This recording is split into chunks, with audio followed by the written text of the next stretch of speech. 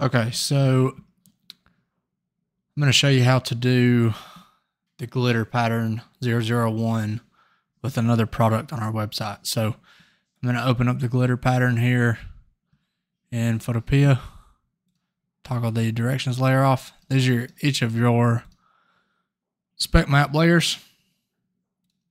I'm going to open up one of my other templates by clicking and dragging here. And then I'm going to turn off the directions layer. So from here, we're going to expand our spec map group.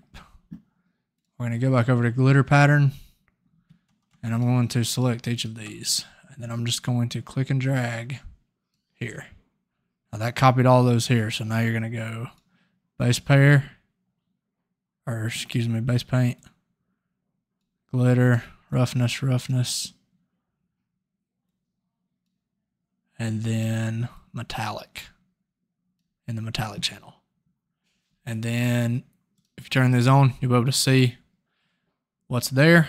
And while I'm here, I'm just going to show you how I would do the, like if I wanted this red section down here, just holding shift, I'm clicking.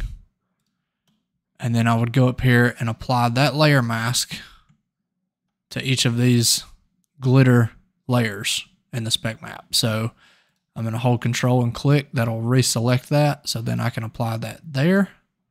Do it again. Control click. Hit the layer mask. Control left click there. And apply that layer mask. Now if I turn that spec map group back on, you can see only those red sections have the glitter effect applied.